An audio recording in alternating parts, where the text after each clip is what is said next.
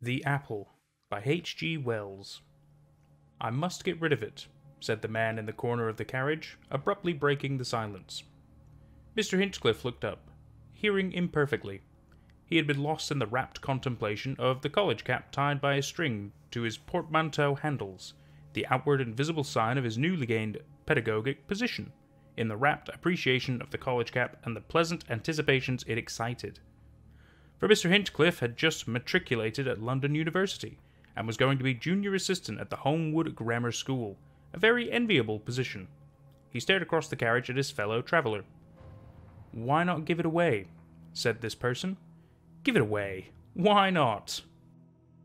He was a tall, dark, sunburnt man with a pale face. His arms were folded tightly, and his feet were on the seat in front of him. He was pulling at a lank black moustache. He stared hard at his toes. "Why not?" he said. Mr. Hinchcliffe coughed. The stranger lifted his eyes. They were curious, dark grey eyes, and stared blankly at Mr. Hinchcliffe for the best part of a minute, perhaps. His expression grew to interest. "Yes," he said slowly. "Why not? And end it." "I don't quite follow you, I'm afraid," said Mr. Hinchcliffe, with another cough. "You don't quite follow me," said the stranger, quite mechanically, his singular eyes wandering from Mr. Hinchcliffe to the bag with its ostentatiously displayed cap, and back to Mr. Hinchcliffe's downy face. "You're so abrupt, you know," apologized Mr. Hinchcliffe. "Why shouldn't I?" said the stranger, following his thoughts. "You are a student," he said, addressing Mr. Hinchcliffe. "I am, by correspondence, of the London University," said Mr. Hinchcliffe, with irrepressible pride, and feeling nervously at his tie.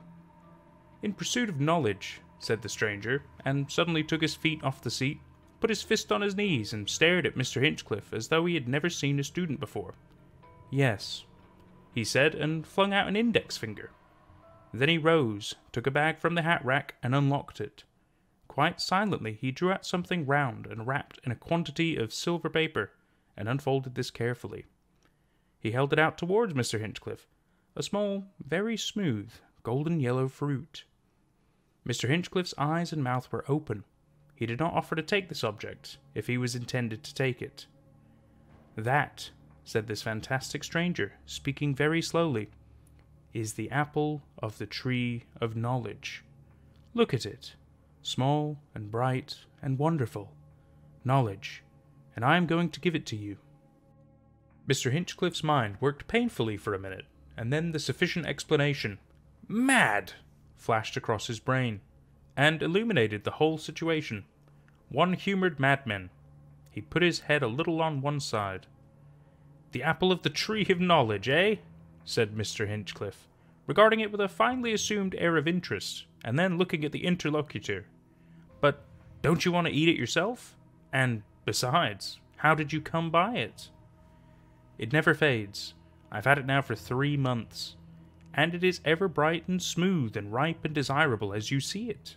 He laid his hand on his knee and regarded the fruit musingly. Then he began to wrap it again in the papers, as though he had abandoned his intention of giving it away. "But how did you come by it?" said Mr. Hinchcliffe, who had his argumentative side. "And how do you know that it is the fruit of the tree?" "I bought this fruit," said the stranger, 3 months ago, for a drink of water and a crust of bread. The man who gave it to me, because I kept the life in him, was an Armenian. Armenia! That wonderful country, the first of all countries where the Ark of the Flood remains to this day, buried in the glaciers of Mount Ararat. This man, I say, fleeing with others from Kurds who would come upon them, went up into desolate places among the mountains, places beyond the common knowledge of men. And fleeing from imminent pursuit, they came to a slope, high among the mountain peaks, green with the grass-like knife blades, that cut and slashed most pitilessly to anyone who went into it. The Kurds were close behind, and there was nothing for it but to plunge in, and the worst of it was that the paths they made through it, at a price of their blood, served for the Kurds to follow. Every one of the fugitives was killed, save this Armenian and another. He heard the screams and cries of his friends, and the swish of the grass about those who were pursuing them. It was tall grass rising overhead. And then a shouting and answers, and when he paused, everything was still.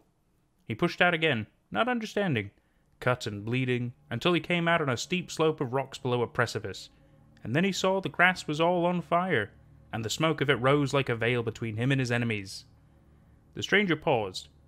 "Yes?" said Mr. Hinchcliffe. "Yes?" There he was, all torn and bloody from the knife blades of the grass, the rocks blazing under the afternoon sun, the sky molten brass, and the smoke of the fire driving towards him. He dared not stay there. Death he did not mind, but torture? Far away beyond the smoke he heard shouts and cries, women screaming. So he went clambering up a gorge in the rocks. Everywhere were bushes with dry branches that stuck like thorns among the leaves, until he clambered over the brow of a ridge that hid him. And then he met his companion, a shepherd, who had also escaped. And counting cold and famine and thirst as nothing against the Kurds, they went on into the heights, and among the snow and ice. They wandered 3 whole days. The 3rd day came the vision. I suppose hungry men often do see visions, but then there is this fruit. He lifted the wrapped globe in his hand. And I have heard it too, from other mountaineers who have known something of the legend. It was in the evening time, when the stars were increasing, that they came down a slope of polished rock into a huge dark valley all set about with strange contorted trees, and in these hung little globes, like glowworm spheres, strange round yellow lights. Suddenly this valley was lit far away, many miles away, far down it with a golden flame marching slowly athwart it, that made the stunted trees against it black as night, and turned the slopes all about them and their figures to the likeness of fiery gold. And at the vision, they, knowing the legends of the mountains, instantly knew that it was Eden they saw, or the sentinel of Eden, and they fell upon their faces like men struck dead. When they dared to look again, the valley was dark for a space, and then the light came returning, a burning amber. At that the shepherd sprang to his feet, and with a shout began to run towards the light, but the other man was too fearful to follow him. He stood stunned, amazed and terrified, watching his companion recede towards the marching glare. And hardly had the shepherd set out when there came a noise like thunder, the beating of invisible wings hurrying up the valley, and a great and terrible fear. And at that the man who gave me the fruit turned, if he might still escape, and hurrying headlong up the slope again, with that tumult sweeping after him, he stumbled against one of these stunted bushes, and a ripe fruit came off it into his hand. This fruit. Forthwith the wings and thunder rolled all about him. He fell and fainted, and when he came to his senses he was back among the blackened ruins of his own village, and I and the others were attending to the wounded. A vision? But the golden fruit of the tree was still clutched in his hand. There were others there who knew the legend, knew what the strange fruit might be. He paused. "And this is it," he said. It was a most extraordinary story to be told in a third-class carriage on a Sussex railway. It was as if the real was a mere veil to the fantastic, and here was the fantastic poking through. "Is it?" was all Mr. Hinchcliffe could say. "The legend," said the stranger, "tells that those thickets of dwarfs trees growing about the garden sprang from the apple that Adam carried in his hand when he and Eve were driven forth. He felt something in his hand, saw the half-eaten apple, and flung it petulantly aside. And there they grow, in that desolate valley, girdled round with the everlasting snows, and there the fiery swords keep ward against the judgment day." "But I thought these things were—" Mr. Hinchcliffe paused. "Fables. Parables, rather. Do you mean to tell me that there in Armenia—" The stranger answered the unfinished question with the fruit in his open hand. "But you don't know," said Mr. Hinchcliffe. That is the fruit of the tree of knowledge.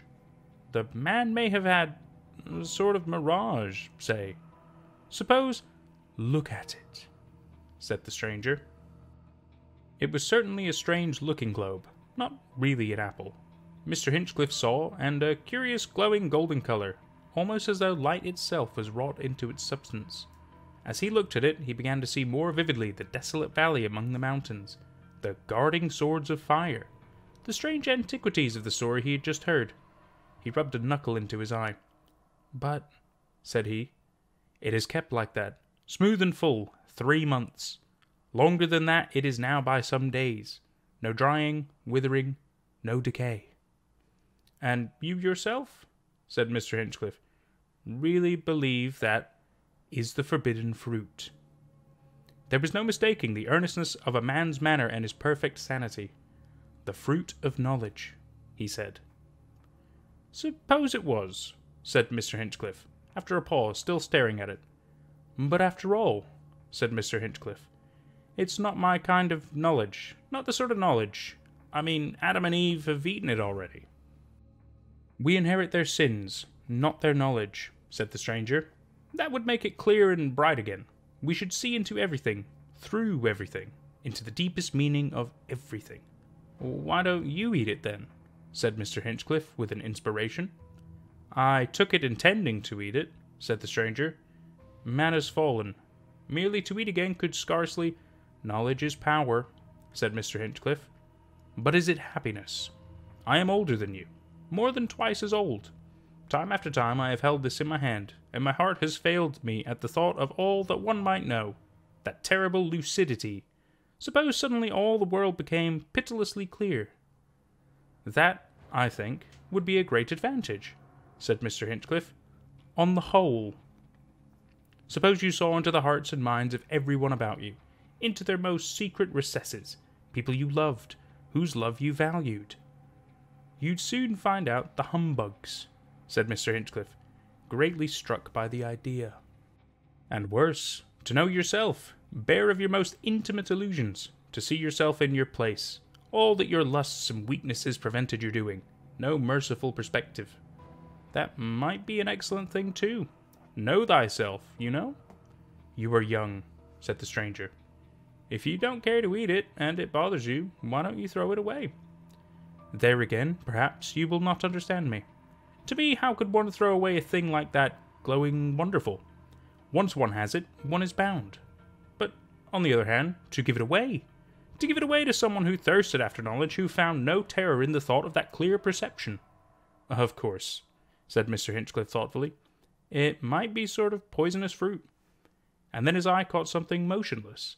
The end of a whiteboard black-lettered outside the carriage window. "Wood," he saw. He started convulsively. "Gracious," said Mr. Hinchcliffe, "Homewood!"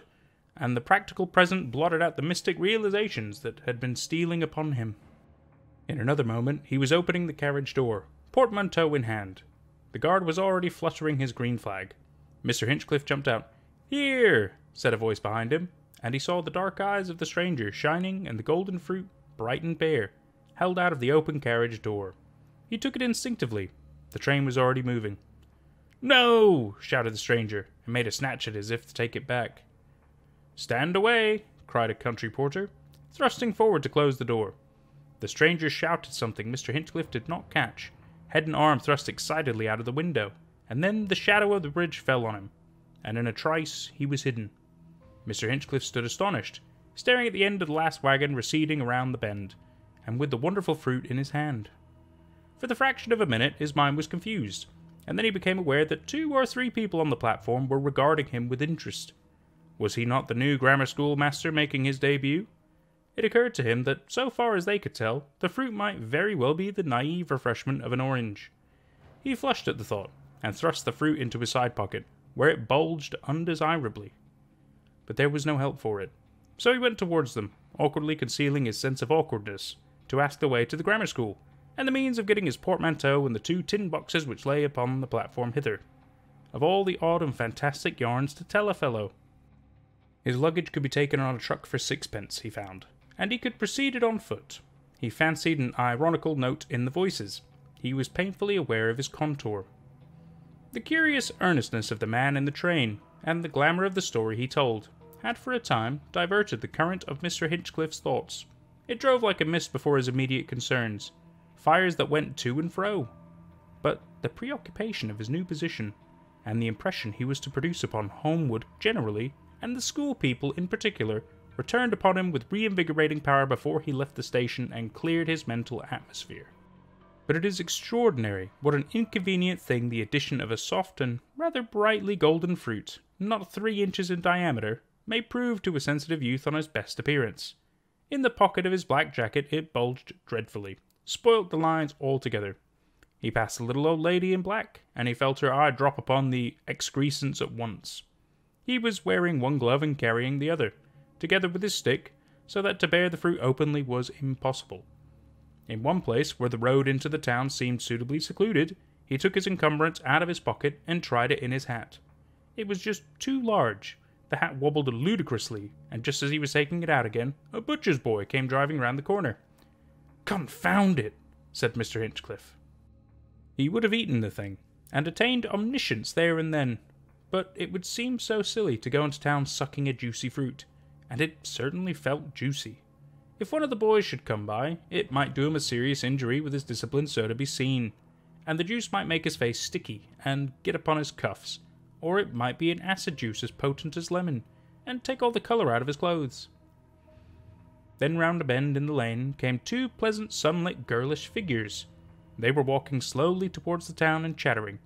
At any moment they might look round and see a hot-faced young man behind them carrying a kind of phosphorescent yellow tomato. They would be sure to laugh. "Hang!" said Mr. Hinchcliffe, and with a swift jerk sent the encumbrance flying over the stone wall of an orchard that there abutted on the road. As it vanished, he felt a faint twinge of loss that lasted scarcely a moment. He adjusted the stick and glove in his hand and walked on, erect and self-conscious, to pass the girls. But in the darkness of the night, Mr. Hinchcliffe had a dream, and saw the valley, and the flaming swords, and the contorted trees, and knew that it really was the apple of the tree of knowledge that he had thrown regardless away, and he awoke very unhappy. In the morning his regret had passed, but afterwards it returned and troubled him. Never, however, when he was happy or busily occupied. At last, one moonlight night about 11, when all Homewood was quiet, his regrets returned with redoubled force, and there with an impulse to adventure. He slipped out of the house and over the playground wall, went through the silent town to Station Lane, and climbed into the orchard where he had thrown the fruit. But nothing was to be found of it there among the dewy grass and the faint intangible glows of dandelion down.